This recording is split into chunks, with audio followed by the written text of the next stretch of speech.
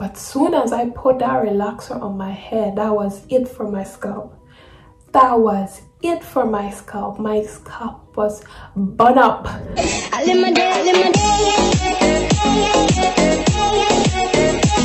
Hey guys, welcome back to my channel. If you're new here, hi, my name is Marissa. Make sure to like, comment, share, and subscribe. While at it, don't forget to turn on your post notification as well. Also, follow your girl on Instagram. It will be like right here. So without further ado, let's get into this video. So in today's video, don't mind my hair. I'm lazy. I'm lazy when it comes to my hair. I just washed it and I let it to air dry. This is it. This is the reality of it right now. So in today's video, I'll be answering a lot of you guys questions, because a lot of you guys leave like a million questions and I just want to respond to it as quickly as I can. So I'll just be answering a few of the most popular questions that I get. So I have my handy dandy notes. Okay, so the first question that I got was, how did I recover from over-processed relax hair? Well, let me tell you guys, I'm still recovering. As you guys can see, the ends of my hair is just a little thin, but it's not, you know, not splitting, but it's just all of this growing out. And this is like the healthy side of my relax hair, and these ends, like about like so much, is over processed still, but I am still chopping it off. How I recover from over processed relax hair is just by doing my protein treatment, deep conditioning, drinking a lot of water, because back then I never used to even drink water. I literally just used to drink soda every single day and juice. I deep condition my hair once a week, and I did my protein treatment once a month, and I trim every time I get a relaxer. I moisturize and seal as needed. So that's how I'm slowly recovering from over-processed relax hair. How often do I flat iron my hair? Well, I flat iron my hair as needed. Like when I'm going out, I will flat iron my hair, and I'm a stay-at-home mom, so I don't go out like at all. Once a month probably I will flat iron, or once in 3 months. Like depends on when I'm actually like going out and I want to look nice or whatnot, I flat iron my hair. So yeah, I don't really use heat on my hair, and you shouldn't as well. I think once you use a good heat protectant, you should be fine. And once you don't overdo it like every single day, please don't flat iron your hair every day, please. Okay, the next question is, why do I shampoo before deep conditioning? I tried the deep conditioner first, then shampoo after, but I realized that it makes sense. Like I tried. I mean, to me, for my hair, it don't make sense, because I want a deep condition on a clean scalp, so the deep conditioner can hold on the strands, like, if that makes sense, because the hair is so clean, than putting the deep conditioner on dirty, greasy hair that's built up with how many days of not washing and residue and what's not. So I prefer to shampoo first, then deep condition after. So let me know down below what you guys do. Okay, the next question is, what is my hair goal, like my length? The length that I want is waist length or tailbone length. Yeah, like waist length, like going to my butt. Yeah, that's the length I want my hair to be at.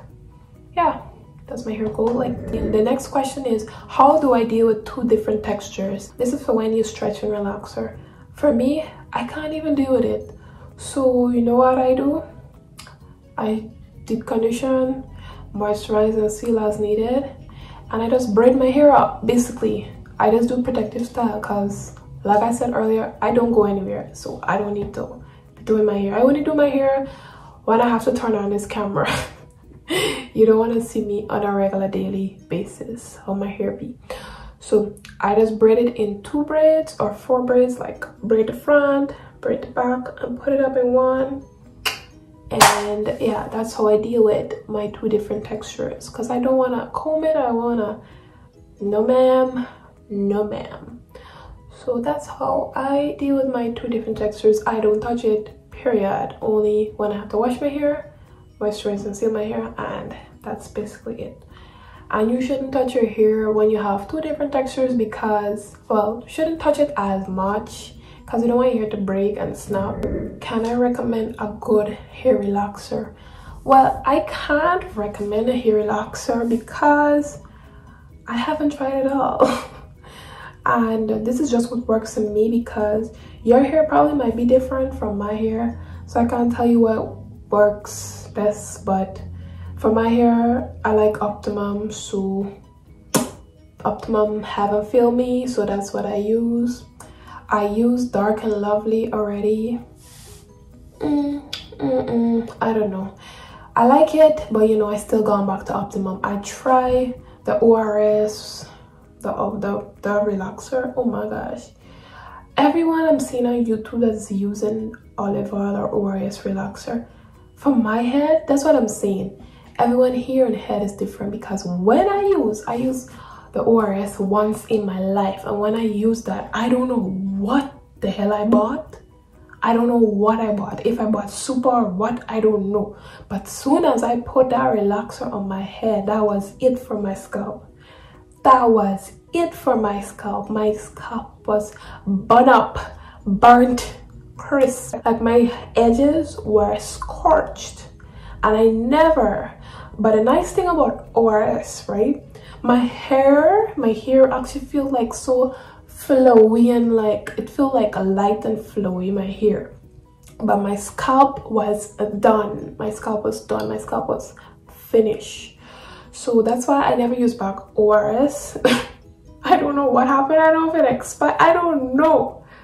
But I used that once, and I didn't have a good experience. So I stick to my Optimum, and that's all I use, Optimum. What products do I use? I have a video for that. I'll link it down below. I basically use all of Cream of Nature line. I'm trying to like switch out. I use Aussie as well, all of Aussie line as well. So yeah, you don't ever want your hair to get comfortable with like one product.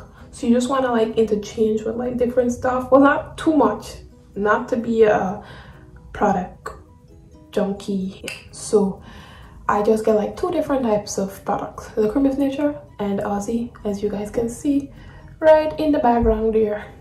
And sometimes my husband buy products as well when he's out and about, because he know I like hair products. So yeah, do I relax the front first or the back first? The reason why I relax the back of my hair is because the back is more coarser than the front, so you would want to relax the harder, tougher part, the tighter texture part first, so that can process before you go to the softer side, if that makes sense. So I always start at the back first, then do the front last. So yeah. How often do I do protein treatment? I only do protein treatment like once a month. Yeah, sometimes once every 2 months, or yeah, basically yeah, once a month, once 2 months. I don't go longer than that though. Every month you want your hair to have the protein treatment. So I use Apogee, or I use egg and mayo. Well, this is the last question. Someone asked me, should I do relax keratin treatment or heat train? I can tell you, like, for me, on my hair, let me tell you, for my hair, I would relax for my hair, but I can't tell you what to do with your hair. But for my hair, I relax, because heat train, oh hell no. I would advise no one to do no heat train. Because once you heat train, literally your hair is just dead. Basically, your hair is just like fried and dead. That's why it's straight. Heat train, I wouldn't recommend no one to heat train. But you know, your hair is your hair.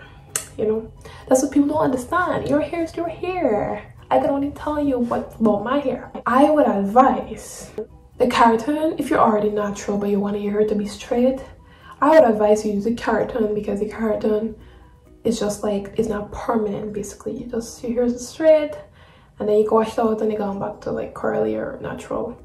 So I would advise you try out the keratin, and then You know, if you don't like it, then you could go relax, because once you relax your hair, that's it.